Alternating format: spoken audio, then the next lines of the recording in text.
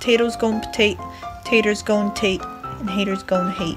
So today we're doing a walking food tour. It's 2.5 hours long and we're walking basically with a guide and trying food. There's a lot of people with dogs here, and dogs that walk on leash, dogs that walk off leash. So I'll show you guys a whole bunch of dogs.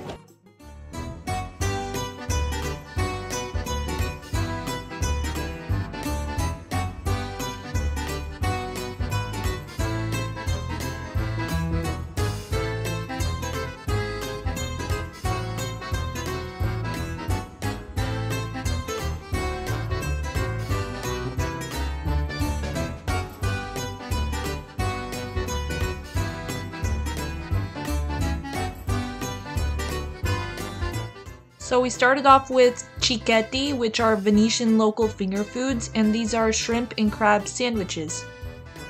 Then we had Venetian artichoke, which is braised and then has olive oil and pepper on it, and I highly recommend this. It was really good. Then we went to a little pastry shop that is also a cafe that has been owned for over 50 years now by the Mauro family, being passed down from generation to generation, and they're really known for their puff pastries. This is a puff pastry that has caramel in it, and the pastry sheets are like layered and they basically crumble when you bite. It tastes exactly like those Palmolive pretzel things. Then we had creamed cod fish on top of fried polenta. And then a whole fried baby octopus also on top of fried polenta with some parsley. The place we went to get this is Acqua e Mais.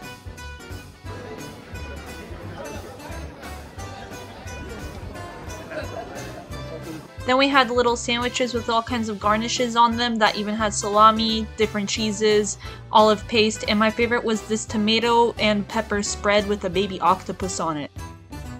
And we saw a rumored real Basquiat painting. Then we went to get some gelato, which had a lot of traditional flavors. The place that we went to is called Il Doge, and they even have a flavor for the Doge. Crema del Doge. With cream, dark chocolate, and orange. Candied oranges. So we finished our food tour. It was very good. Our tour guide was great, Anna. And so now we decided to go get some drinks. So I got Prosecco, and Cosina got a Bellini. And I guess it's custom that you get chips whenever you order an alcoholic drink in the evening, basically. So we're gonna enjoy.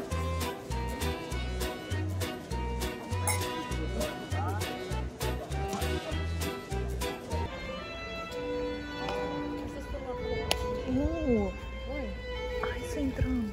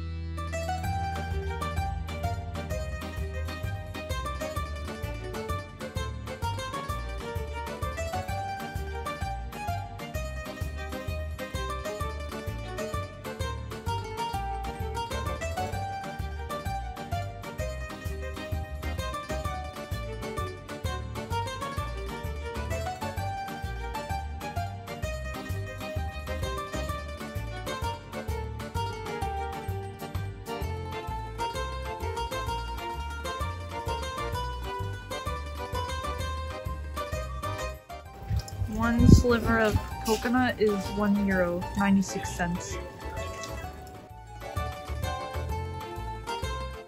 So this is pretty good. It literally has no flavor, but I don't really like coconut as much, so I'm only taking a few bites and letting her eat the rest because she loves it. But it's not bad.